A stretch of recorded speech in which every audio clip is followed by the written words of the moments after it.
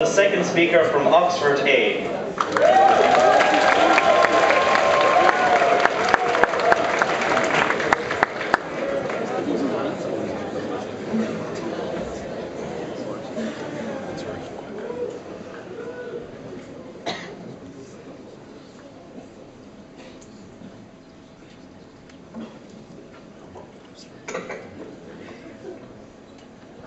Perhaps the previous speaker was right when he said that sexism hadn't been a one-way street. But if it wasn't a one-way street, Mr. Speaker, I find it hard to see the other street. Or the other side of the street. I find it hard to see how we cannot admit that this injustice against women, something that has existed in societies across the world for centuries, is not one of the most gross and abject examples of oppression done by one side against another that we can ever possibly think of.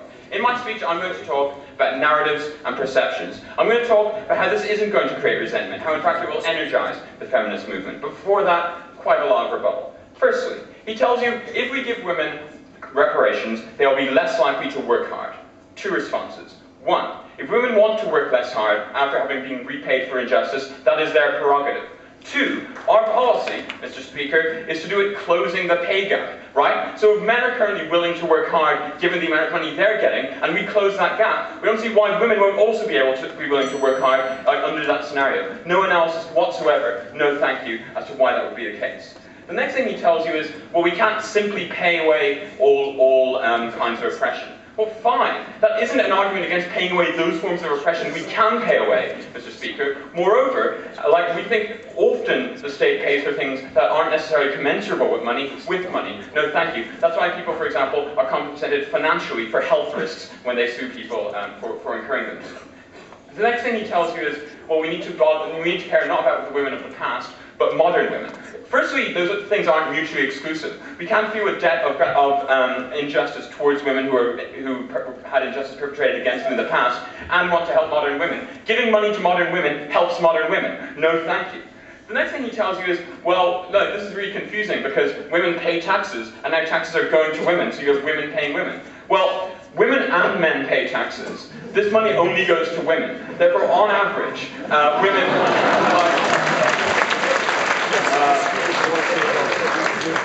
no, thank you.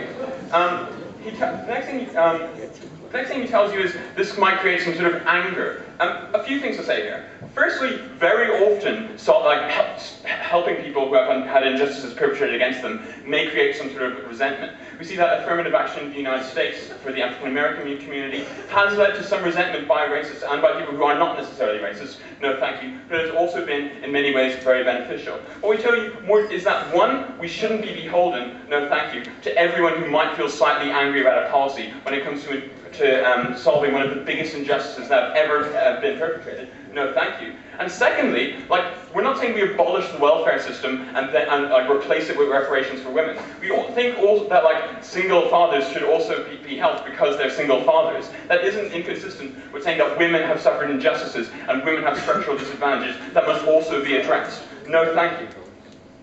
Actually, I'll take closing. Why don't we just pay women equally? Okay. We think women probably should be paid equally. We support laws which require employers to pay equally. However, it is very difficult to enforce every single way, to mitigate every single way in which unequal pay brings about. It isn't like companies publish pay scales where it's like, if you're a man you get paid 50k, if you're a woman you get paid 40k. Rather, these things are done in subtle ways which may not be locatable in the individual instances where they occur, but can be located as a broad phenomenon across society. Therefore, the only way in which we can solve it is by tackling the broad phenomenon across society. That was quite good.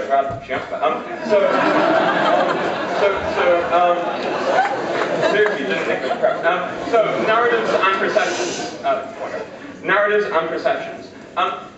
Because it seems likely, and has been the case so far, that a lot of the opposition case to this is based around the idea that this creates negative perceptions of women in a couple of ways.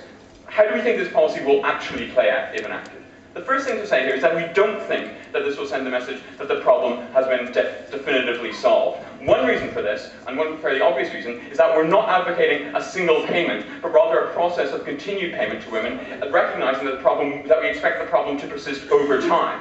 Secondly, because many of the problems associated with sexism or women being treated differently in things like sexual relations will still be visible after our policy is enacted, and can still be pointed out to people just as easily as they can be under the status quo.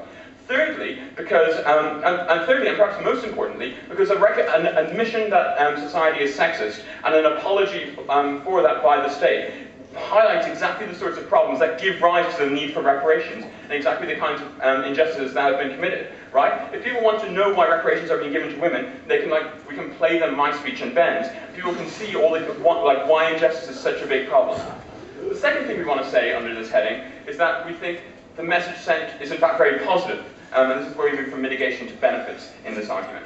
What we tell you, the first thing that this policy does is that there's a recognition that simple equality of opportunity, or formal equality of opportunity in the forms of things like anti-discrimination laws and hiring, are not enough. That in fact positive things need to be done to outweigh the harm that has already been done to women. This in the past has been an incredibly contentious issue politically in many states. We think it's time for the state, or rather all states, to take a strong stance on that and to say that women need positive help for what's happened. This will energize the feminist discourse by showing, I'll take you in just a second, that more needs to be done. Just go. Okay, but doesn't this tell your average sexist, wherever he may be, that it was the state's fault and not his fault? No. The reason for this is twofold. One, because it's not mutually exclusive to say that it was partly the state's fault and partly the fault of sexists. Secondly, because the state is a locus for collective political action, it represents society more broadly, not a bunch of people working in civil service jobs. And as such, given that these things are paid through taxes paid by society, it represents a broader admission of guilt by the people who pay taxes by society. So what's the last thing? Don't clap, I'm running out of time. What's the last thing I want to say here? That is this. Our policy represents a recognition not that all of society is sexist, that some of the very basic ways in which has been sexist in the past.